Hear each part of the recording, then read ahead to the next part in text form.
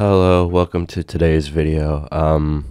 I'm very sick. I have a sore throat, so you're gonna have to deal with my deep voice. Maybe y'all can get that YouTube analytics up with the sick Lyco in the comments. But yeah, as you can tell by the title of this video, this was, I'm gonna be honest, straight up shit. You know, it sucks. But we're gonna go ahead and get right into it. So here are your results of the sprint.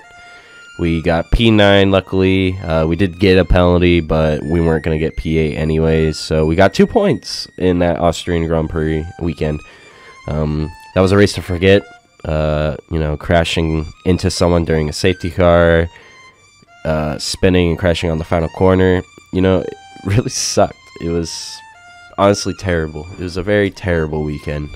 One to forget. And constructors were falling down, mainly because, you know, we're a one-man team, and everyone has basically 2 drivers, except for AlphaTauri.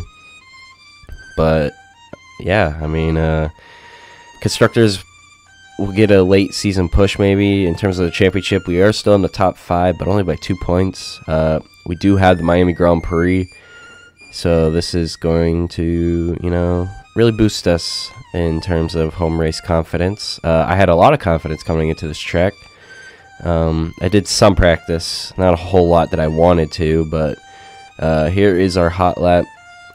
Yeah, I mean, you know, just to show you how this session was. Well, unfortunately, during this session, it's the free-to-play weekend of F1, and well, the servers just were absolute dog shit by Codies. Like, there was desync issues everywhere, and we thought, you know, it would be better in the race, because in qualifying we were noticing people were desyncing, so we're thinking, okay, we'll just reset, make a lobby for just the race itself.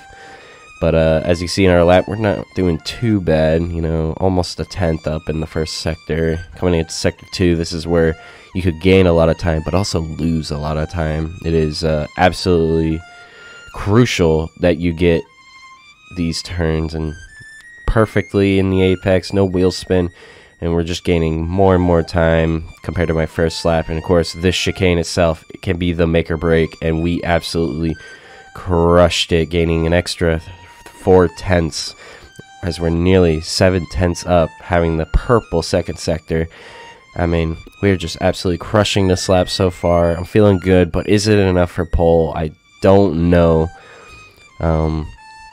Gotta exit this final corner. It's really easy to put too much throttle and spin, lose the rear a little bit, but we actually have a good exit, and we're climbing nearly 6.5 tenths, and it is pole position, a 128 flat. It's only 3 tenths off my race, but into the race, yeah, everyone was retiring, crashing out because of the desync problems. I was leading the race. You know, I was doing really good.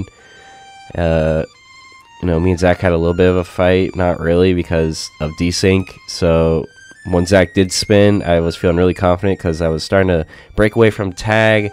But as soon as I was breaking away from tag, that's when basically the entire session was red flagged. So a race where we potentially could have won is out. And unfortunately, this isn't like Spa 2021 where, you know, we complete a few laps and it worked out. So yeah, really unfortunate for us. And you could just see the prime example of the desync. It's quite heartbreaking. It honestly sucks. I had a lot of confidence in this track. I was feeling good today. But yeah, see you guys next video.